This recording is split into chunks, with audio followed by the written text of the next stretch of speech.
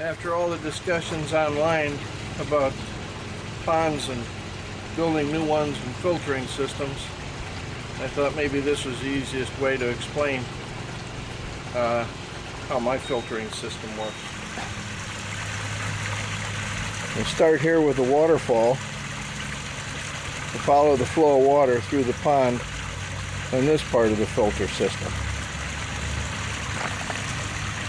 After the water comes into the pond from the waterfall, it flows across the surface and into that opening. That's my homemade skimmer opening. Under these rocks is a trench that leads to that pit, which I still, as yet, have to make a cover for. This is the end of the trench, and there are two metallamats that slide out to be rinsed off. Those act as a pre-filter for the pump, which is down in that pit. There's also a set of air stones down there that adds air to the water as it's pumped out of here. That's a 3,200 gallon an hour pump. From that pit, the pump pumps the water through an 1.5 inch pipe that's buried underground, carried all the way around the pond. And here's the pipe from the pump pit coming out of the ground into the top of my stream. And here you can see the water bubbling up at the top of the stream. And at the bottom of the stream I've put more metallamats, and that's where all this water cell regrows. Acts as a very effective filter, and that's the top of the waterfall. And there's the water going over the falls into the pond, adding more oxygen as it does so. So it flows from here again over to the other side, where it's picked up by the opening on the other side of the island and begins its journey again. And that's the filtering system that filters water off the surface of the pond. The second filter system starts with two grates that sit on the surface of the bottom of the pond, you see down there, that are T-connected into a flexible hose. That hose goes up a slot in the side of the pond and exits below the surface of the water. From there, it empties into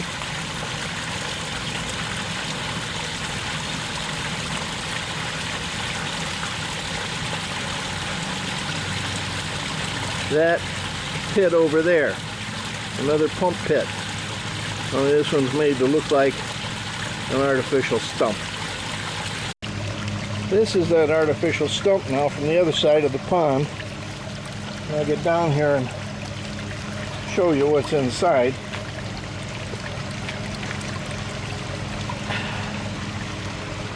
Use these little frogs to put this lid, and that comes off. And inside are the pipes and the pump for moving the water out of this pit. And I don't know if you can see that or not. Okay, you see some of the plumbing work.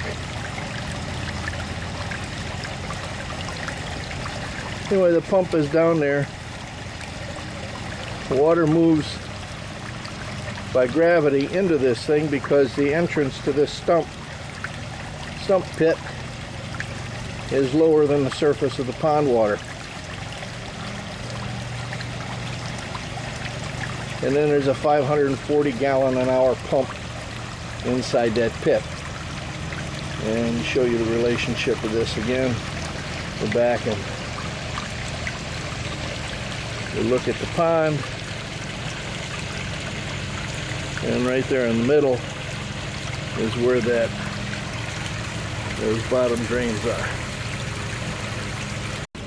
Alright, from there, there's an 1.5-inch pipe that comes out of that pump pit, that artificial stump, runs through this rocky area here, and that empties into, and let me get that crazy piece of filter material out of there, empties into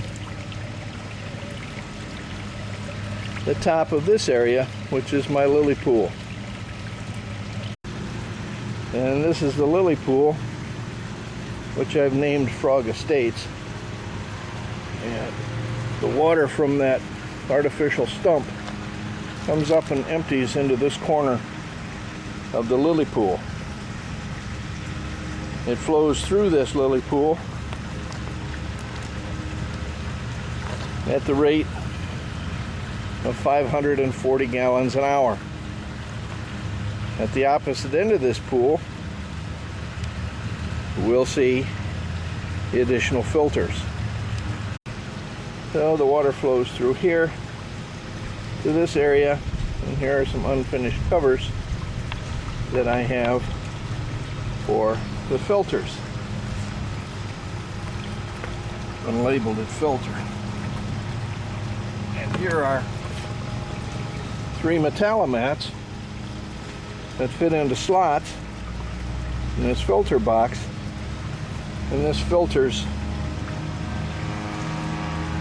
mechanically and biologically the water coming out of and all you do to clean them is pull them out, take them over and rinse them off. There are 3 different coarseness of filter here. And then there's a cover here that keeps stuff from going into the outlet of the lily pool. And here's the outlet.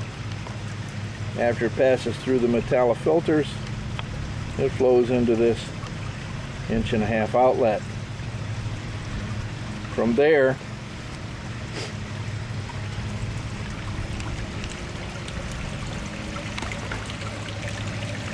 it flows out through this little stream and into the area surrounding that artificial stump. And what we have in there are various water plants that help to remove further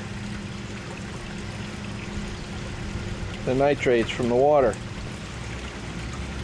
That water then from this settling area and veggie filter